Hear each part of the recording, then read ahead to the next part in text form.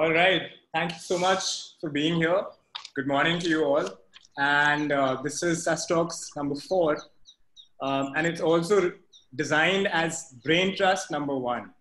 And we have an exemplary guest today, someone who's kind of I would say, a patriarch in a lot of ways to the sustainability space in India. And we are super excited to have you. The format will be, it'll be about 15 and 20 minutes of you speaking to us on the core themes that you have picked. And then following that, we'll just do Q&A and really open it up to our members. Everybody you see on the call today is a member in the Mafia. There are 2 or 3 names I don't recognize, but we can come to them later. Okay, Arjun, I'll hand it over to you to introduce Mr. Dhawan and how you know him. Thanks, Annie. I think from the last 5 minutes, we can see that Mr. Dhawan doesn't need much of an introduction to this crowd. Everybody knows who Mr. Dhawan is. But what I'd like to mention, especially, Mr. Dhawan was the MD of Oracle in India before Shakti. So, I think one of the things that the Mafia is trying to do is, change the conversation and put sustainability at the forefront of business leaders' mindsets and, really get them to see that this is a business imperative. And that line actually comes from Mr. Dhawan. So, having been the MD of such a large company and then transitioning into a career that supports sustainability solutions around a decade ago, I think he's gone through that personal journey of being, a head of a multinational and into sustainability and supporting so many organizations like ours.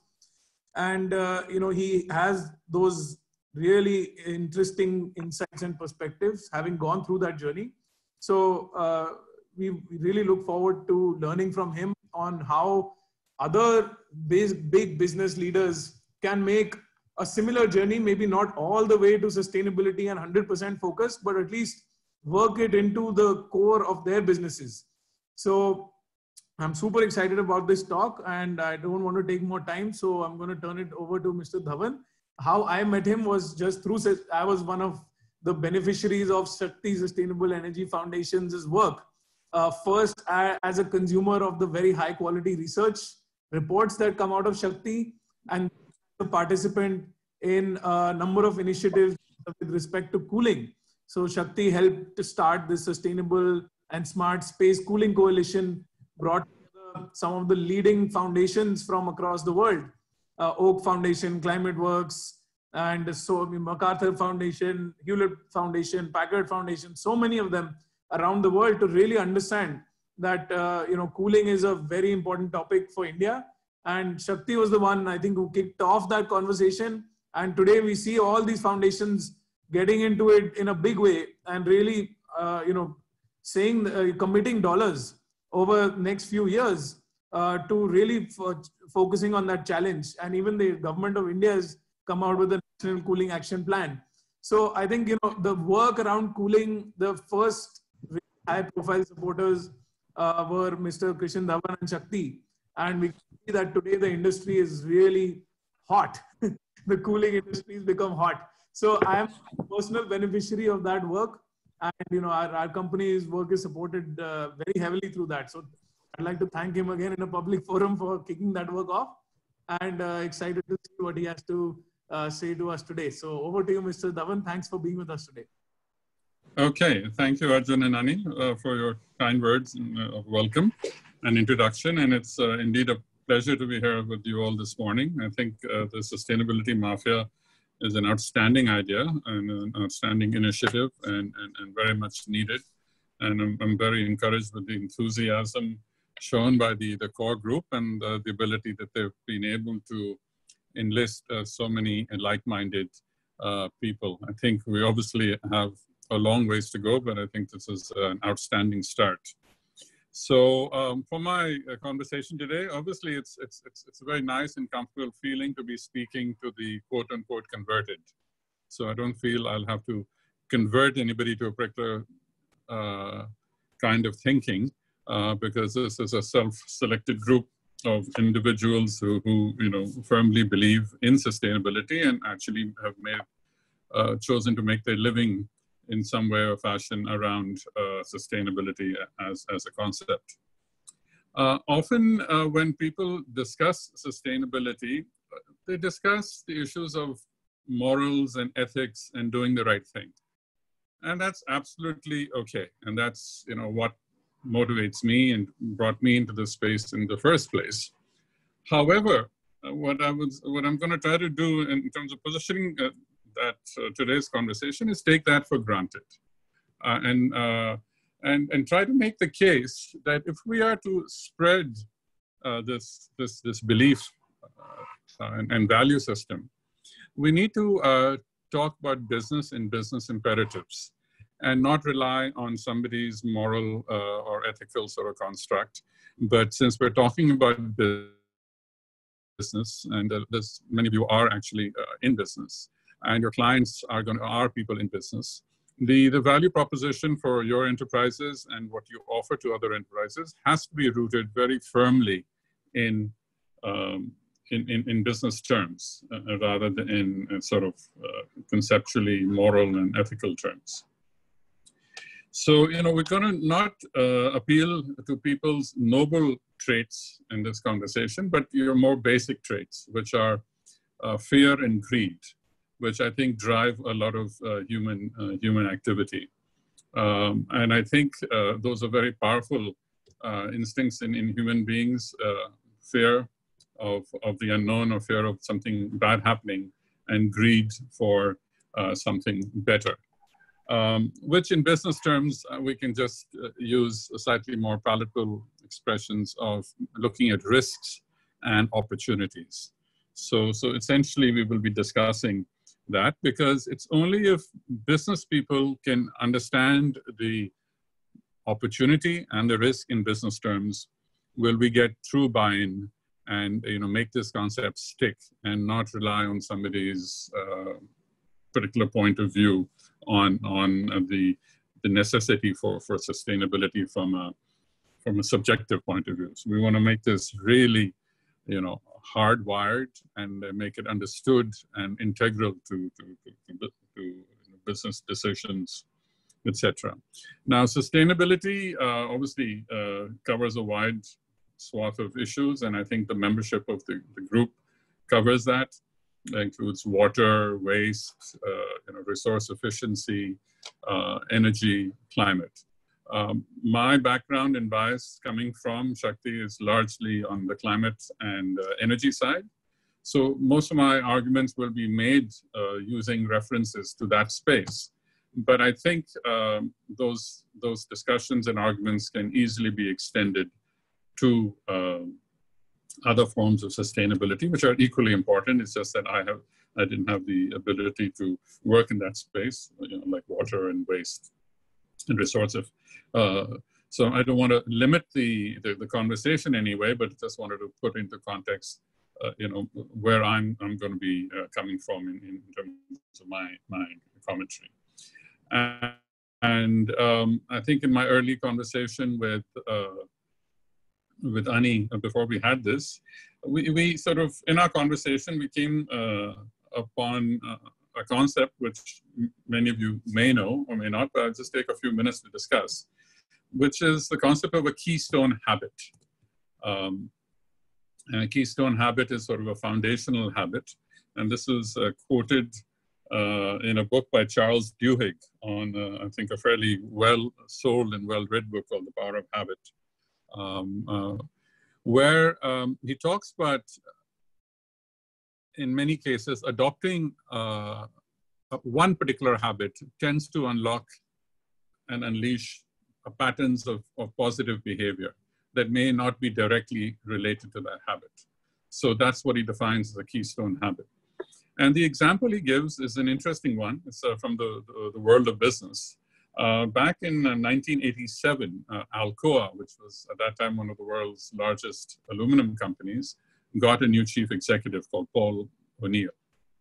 And the company was not doing very well financially. They had troubles in several departments, and much was expected of this new CEO. And at his first press conference with analysts and journalists, they expected him to come out with this sort of very business-oriented plan, as often CEOs do, new CEOs do, in terms of what he was going to do. And he actually surprised everybody by saying that his number one priority in Alcoa is going to be increasing the safety standards in this manufacturing company. And that actually surprised and shocked lots of people and left them quite disappointed, because they were expecting, much more strategic jargon in terms of ROI, new businesses, synergies, this and that. And they left the conversation very confused. However, Paul O'Neill stuck to his guns, and Alcoa, which had a sort of indifferent record of employee safety, decided to make employee safety, which is important in any situation, especially a manufacturing situation where you're dealing with metals and ores at very high temperatures, a key focus in the company. And he made it his job to enlist everybody in making this change. And he succeeded. And over a number of months, the safety standards and the safety ratios at Alcoa started to improve and became industry leaders and became really very good, to a point where it was truly, it was setting standards in this space. The interesting thing that happened along with this is that Alcoa's profits started to improve, and their performance in parameters across the board, in performance parameters, started to improve, to the point where they fairly soon hit record profits. And when Paul O'Neill left 13 years later, the profitability had gone up fivefold. So I think it's a very powerful sort of a concept that one can apply, and one should try applying in the world of sustainability. Because I think sustainable business habits will unlock a lot of benefits. So I think sustainability is good in itself. There's no question about that. But sustainability also generates a lot of positive behavior and positive attributes.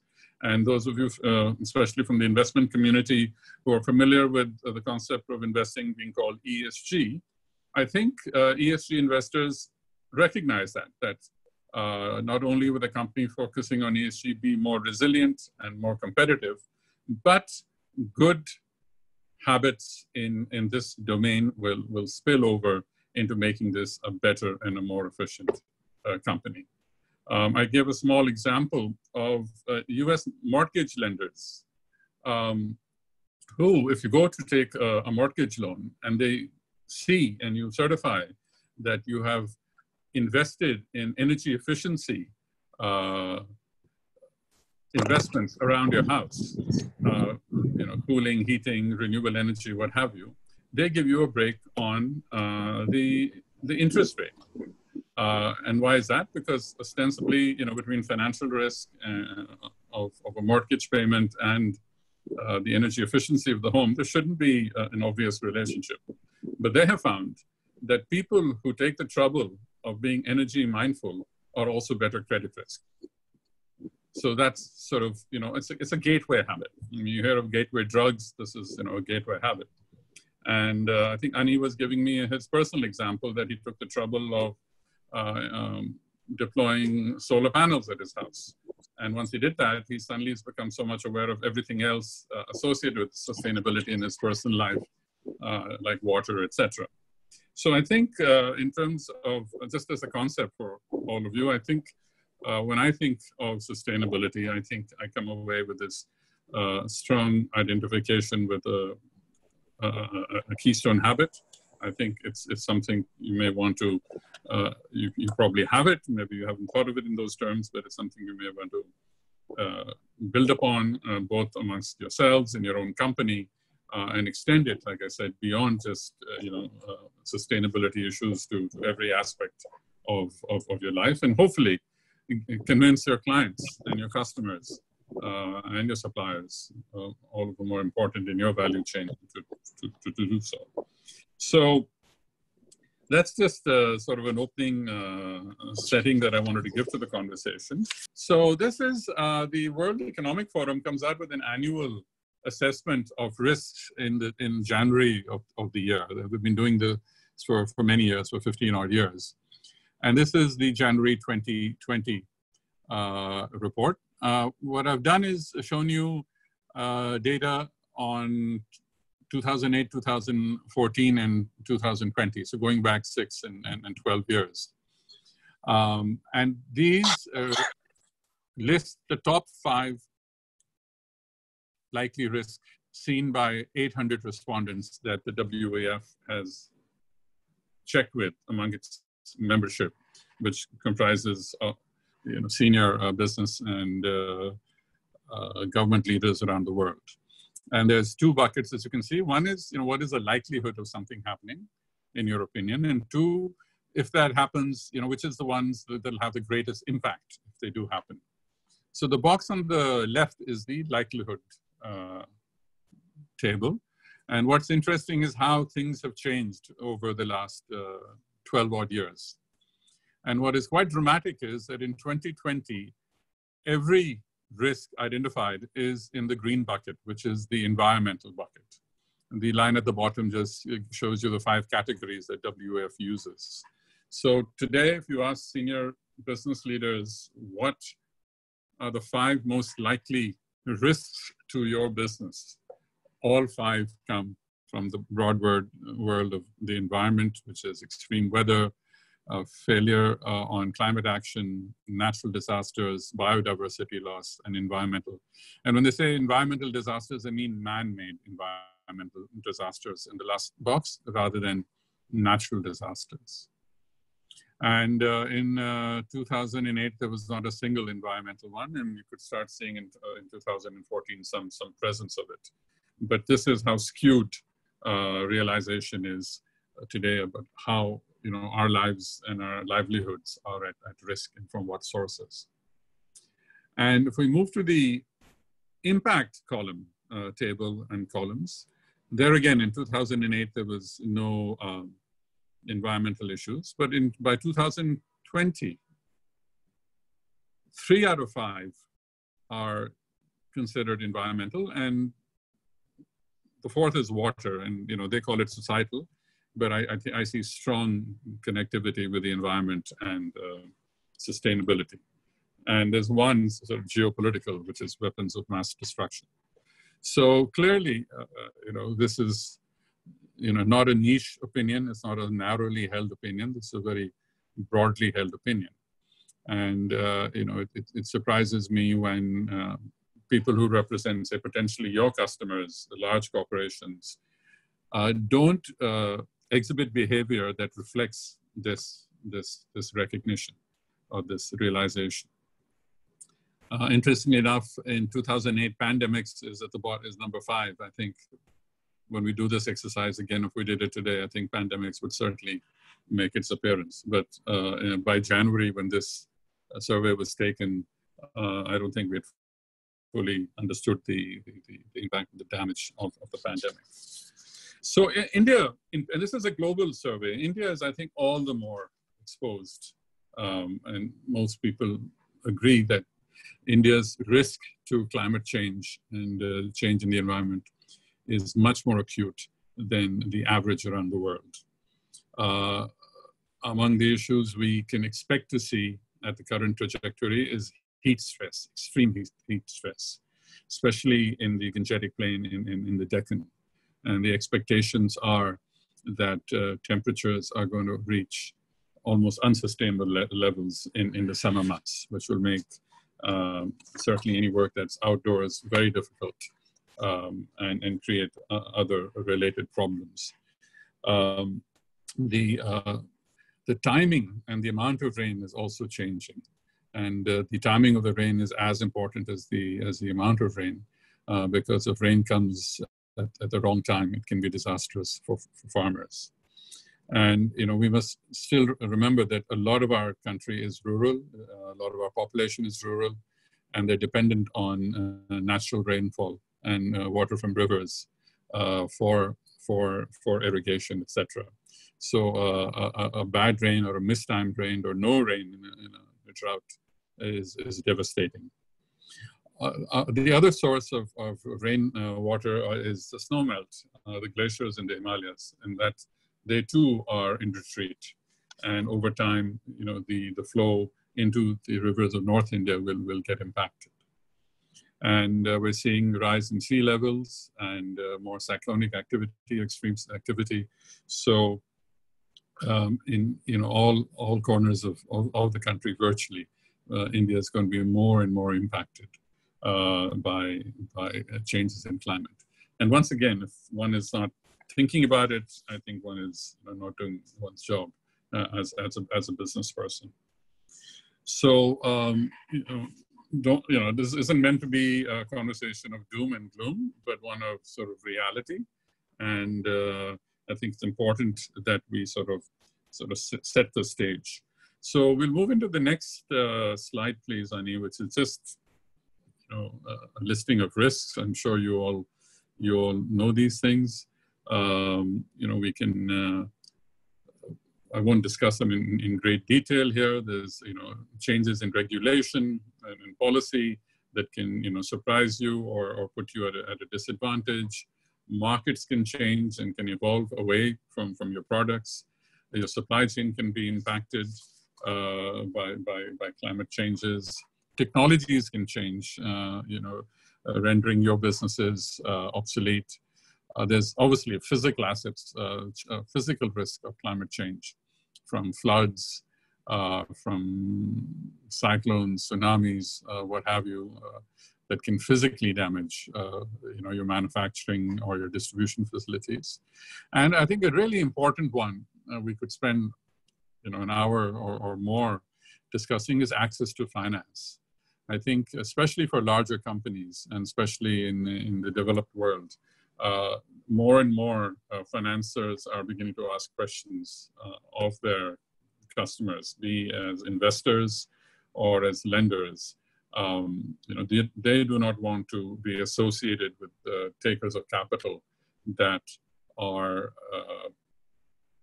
polluting the environment, creating, degrading the environment and creating a more adverse climate change.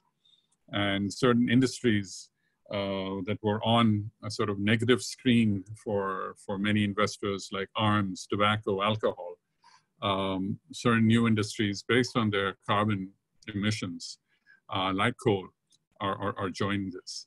And I had sort of briefly alluded to ESG, that's increasingly being used as a yardstick by investors and lenders to decide.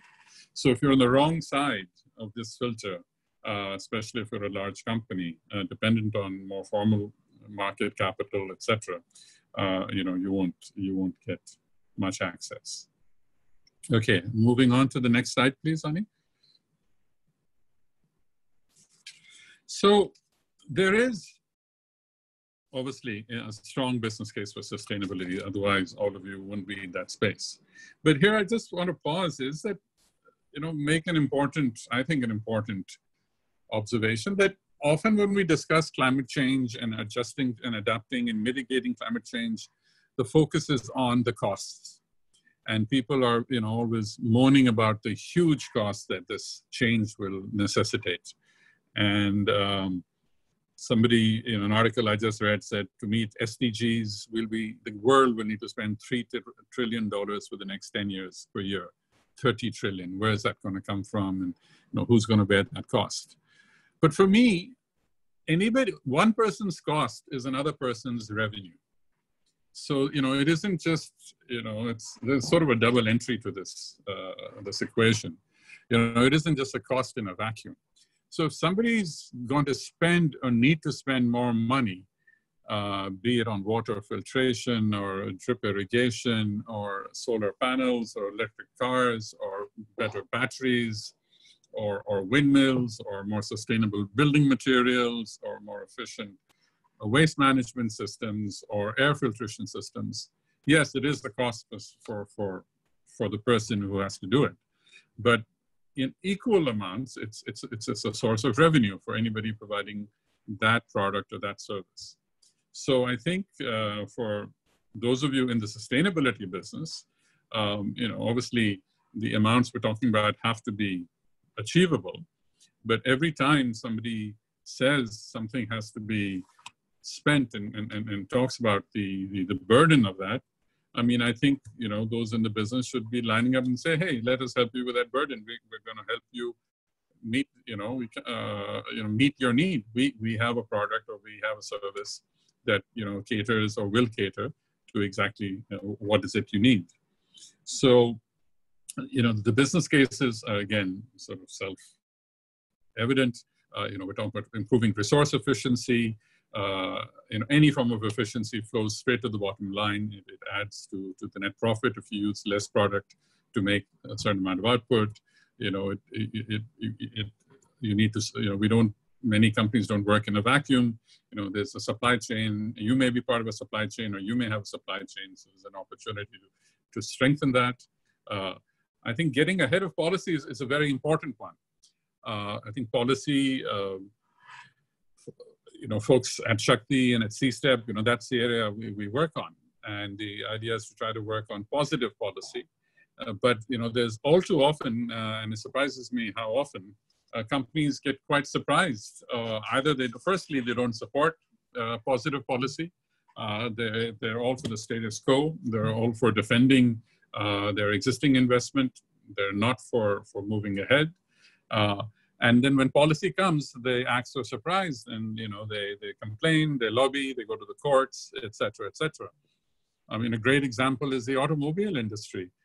For years, the trajectory has been clear. We need to move and upgrade the efficiency of the engines and improve the quality of the fuels we use. And this has been a long articulated policy. We call these Bharat standards. These are based on the Euro standards. And in the last few years, we've actually made great headway, moving from 2 to 3 to 4 and jumping over 5 to 6.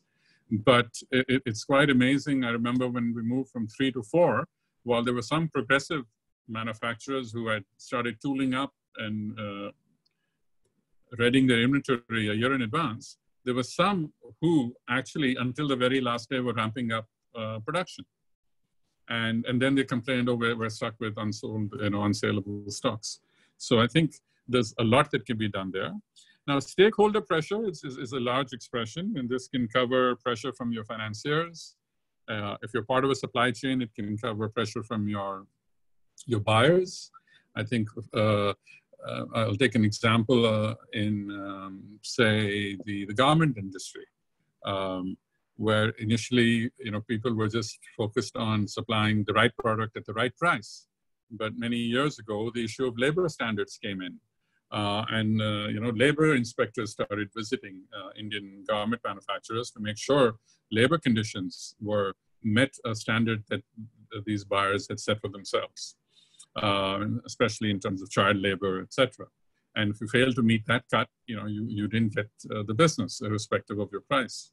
And that's now happening with sustainability. Companies in the past would get embarrassed by poor labor practices.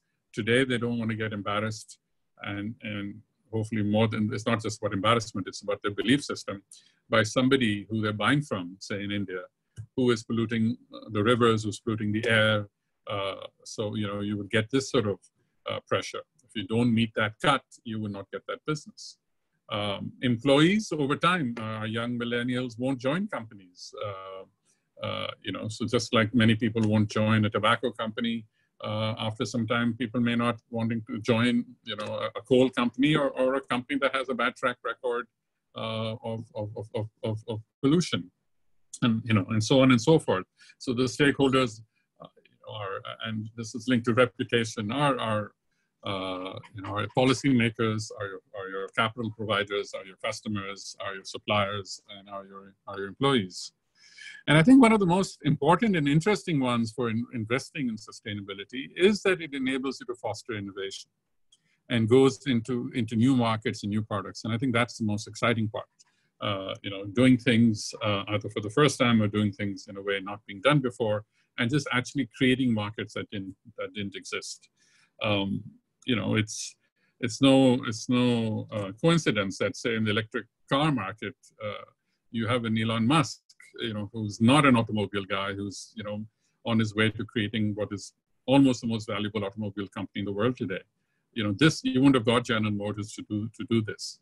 So, there is opportunity for disruption. It's only the disruptors who will be able to reap this great opportunity. So, this is an opportunity for resilience of your business, but it's an opportunity for competitive advantage for your business. Both are very compelling. So, one has to move from just being, compliant to being engaged, and then hopefully becoming a leader in sustainability. And the compliant folks are going to be dragged along and won't be ready. The engaged folks will be a bit more there, but the leaders are going to set the pace and, be setting the terms of the market terms, and being able to influence policy rather than being victims to policy. They'll be able to influence policy and be ready for change. So that really, brings me to an end to, what I think are the obvious issues. I'll just close with what I see as a need. I think in the Sus Mafia template, they have a slide for what I'd like to see in 2030. So, maybe you can take this as that, and, hopefully we don't have to wait till 2030. But the need, I believe, is to make sustainability a key organization process. It has to be integrated into every decision. It is not something you appoint a chief sustainability officer for, who attends a lot of seminars and creates, a lot of PR, while the unit head, the manufacturing head, the marketing head, the design head, and the CFO end up doing their own thing. So I think it has to be really ingrained and inbuilt. And there has to be a congruence between the sustainability agenda and the missions, the values, and the goals of the company. And that's the end state where it has to be. And you have to keep sustainability in mind when you're deciding capital allocations, when you're deciding product design, and when you're doing performance planning. I don't know how many companies there are today that actually evaluate their senior executives on this parameter. And as any of you who've worked in large organizations with formal evaluation systems, if you're not being evaluated on something, you just don't pay attention to it. It's just something you pay lip service to and you move on. And one of the most powerful concepts, I believe, that will drive this, and this is more a carbon one, is a concept called cost of, or carbon pricing, or cost of carbon. In no organization, formal organization today, is any investment decision taken without factoring the cost of capital and the ROI. I think that's just inbuilt. You're evaluating two projects that are similar size, or they come up at a similar time. You pick and choose by seeing, is the capital available, what's the capital, and what's the return, and where do you get the better return? And then that's how you do it, and that's how you're evaluated at the end of the evaluation period. What sort of return? The head office gave the unit head a bunch of capital. What sort of return have you generated? I really believe we have to do that for carbon, the cost of carbon. So if you're a company looking at two projects, you have to factor in a price of carbon. And that's the whole subject for discussion, but any price, let's just take a price. And then you have to evaluate both those options based on what is the return that you're getting if you put a price of carbon on that. And then you should be going for the one with a lower carbon budget and with a higher return. And the evaluation process should be the same. So I think if we can treat carbon like capital in terms of pricing, in terms of allocation, in terms of return, I think we would have gone a long way in integrating sustainability into the business process, rather than just doing an annual report and having a CSO who makes a lot of presentations out to the market. you know, the CEO should be the CSO. Everybody should be the chief sustainability officer. You shouldn't have a chief officer. It should be inbuilt into everything. So with that, I think I may have spoken more than I should, but I'll stop now. Thank you. Thank you so much, Mr. Dhawan, especially for starting off with that great Alcoa example of a Keystone habit and ending with your vision for the future, which is totally in line with ours as well. Like carbon needs to have a price and it needs to be taken more seriously on balance sheets, on household budgets. You know, we'll have to do a lot of design around that.